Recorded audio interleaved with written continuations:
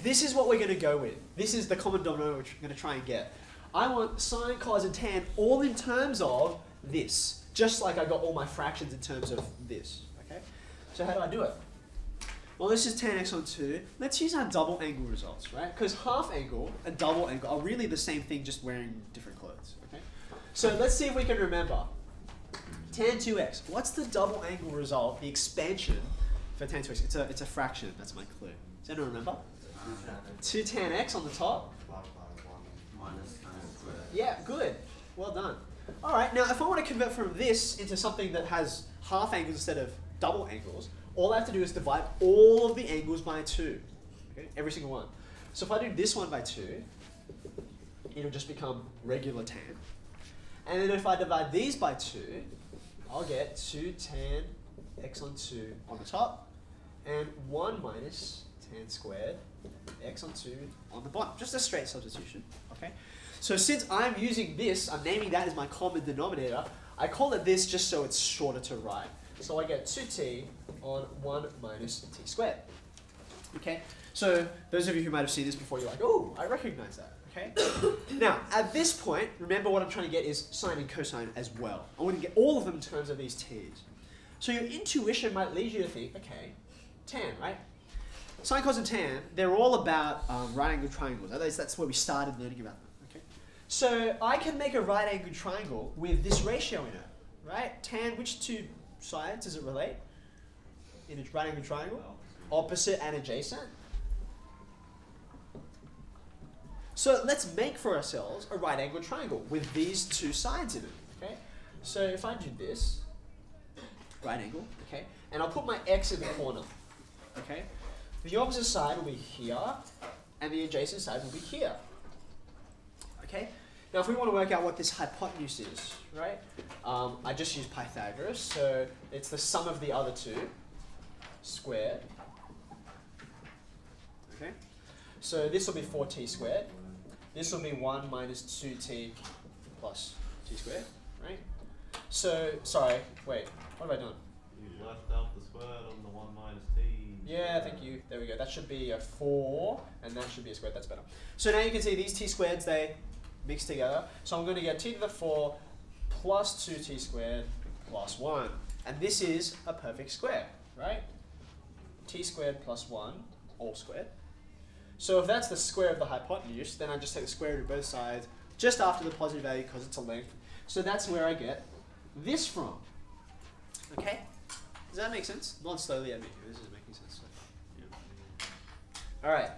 Now, just looking at that triangle, okay, you would probably conclude, rightly, that if I wanted sine, it would be opposite on hypotenuse. So I could say sine x is opposite on hypotenuse. And likewise, cos x is the other ratio, adjacent on hypotenuse. Okay? So this is kind of cool. I've got 1, 2, 3 results. And I've avoided this plus minus business, right? That's really good, okay? Now, here's the caution I want to give you. Put your pens down for a second. You'll have time to continue, but I want you to hear this warning because it's important. This triangle, okay, it's a really handy tool for remembering what are these ratios, okay? Because you can draw this, you can work it out by Pythagoras, and you can see. You can read sine, cos, and tan off it, okay? So it's really cool. You know how when you're first learning exact values, and you're trying to remember root 3 on 2 and a half and that kind of thing, so you draw your 30, 60, 90 triangle, right? And you're like, this is 1 over 2, so this must be root 3, right? So I compare this as a similar tool to this, to help you remember, okay? But you mustn't use it as an actual proof, okay? Can anyone tell me, why is there a problem with using this as a proof for these results? Yeah? What happens if t is greater than 1? T is greater than 1. Yeah. So this here. Would be a negative sign. Okay, so there's my first problem, okay? I'm going to get a triangle which has negative lengths. That's a problem. That actually comes out of another problem, right? Which is that all this while, it's a right angle triangle, right? So x has some domain restrictions on it, right? What kind of restrictions are there if it's in this triangle? It's got to be acute, right? It's got to be acute. You can't stick an obtuse angle and a right angle in the same triangle because then you'll get the right angle and the obtuse and yeah, no triangle, okay? So therefore, this only works for this domain.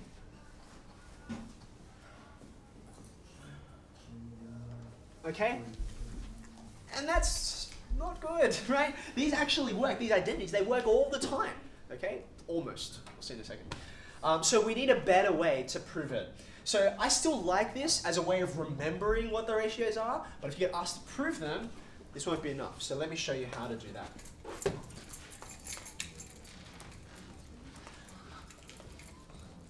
How did we prove that tan was equal to this? We didn't use a triangle, we used identities, right? Your double angle expansions that we learned from earlier in the term, earlier in the year, right? So I can actually use exactly the same approach to do sine and cosine, right? Here's the way I'm going to think about it. Just like starting with tan 2x, let's do sine first. So sine 2x, what's the expansion? 2 sine x cos x, right? Okay, now this is double, so I want to convert it into halves. So divide every angle by 2, and you get this. Okay, so far so good. Now remember where I'm trying to go. I'm trying to get everything in terms of this t business, this tan x on 2, okay? So if I'm going to try to get these into tan x on 2, what am I going to do? I'm going to have to introduce some division here, right? And I apologize, the steps that are going to follow, they are a bit counterintuitive. It's like, why would you do that? But there aren't that many steps. They're quite easy to follow, so you won't have to reproduce them too many times. Here's the first thing I'm going to do. I'm going to divide by 1. But the kind of one I'm going to divide by is sine squared plus cos squared. Okay? So what have I done? I've divided by 1, so I haven't changed anything. Okay? Alright, now if I want to get this into tans, I'm going to have to divide, right? What should I divide by? Well, to turn sine into tan, you divide by cosine, right? So I'm probably going to divide everything through by not just one cosine, but cosine squared, because I've got a sine squared there. So I'm going to divide by 2 to match up. So if I divide numerator and denominator, all of the terms by cos squared. So this is what I'm going to do. Divide by cos squared x on 2. Let's just take it one at a time. On the top here, I'll put big brackets just to make it really obvious, right? I've got 2 sine x on 2, cos x on 2, divide by cos squared. Okay? I'll cancel the second, let's just get the bottom as well. On the bottom I've got sine squared divided by cos squared. And then I've got cos squared divided by cos squared.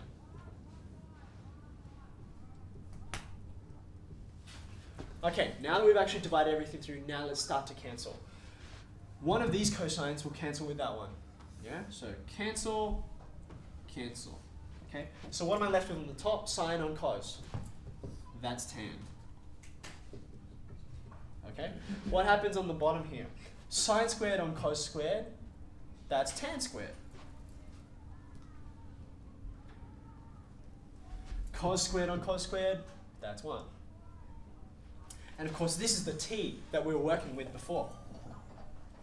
And just to put it back in the order that we were looking at earlier. So that's kind of comforting that we got the same result. That's a thumbs up, right? And now you can rinse and repeat and do exactly the same thing with cosine. This time, since you've seen the steps, I'm going to do it a little bit quicker. I'm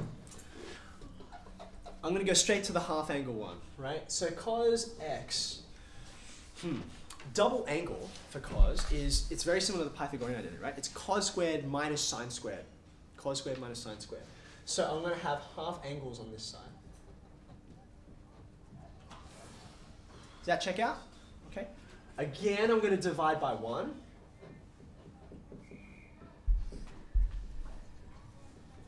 So there's my long, awkward 1. And then again, I'm going to divide everything by cos squared. Okay? And this time, I'm not going to write this intermediate step. I'm actually going to do them one by one. Cos squared on cos squared, 1. Sine squared on cos squared, tan squared. On the bottom, 1 plus tan squared. 1 minus t squared, 1 plus t squared. Okay?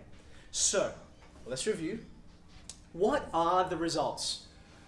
We started off with tan x on 2 being equal to t. That's what makes it the t results. Okay? So therefore, just 1 tan, the whole thing, okay, that's 2t on 1 minus t squared, and you can remember that using the double angle formula. Okay? Then when you go to sine, same numerator, different denominator. Okay? Because remember, it's opposite on adjacent, and this is opposite on hypotenuse, right? So that's why different, same. And lastly, cosine. 1 minus.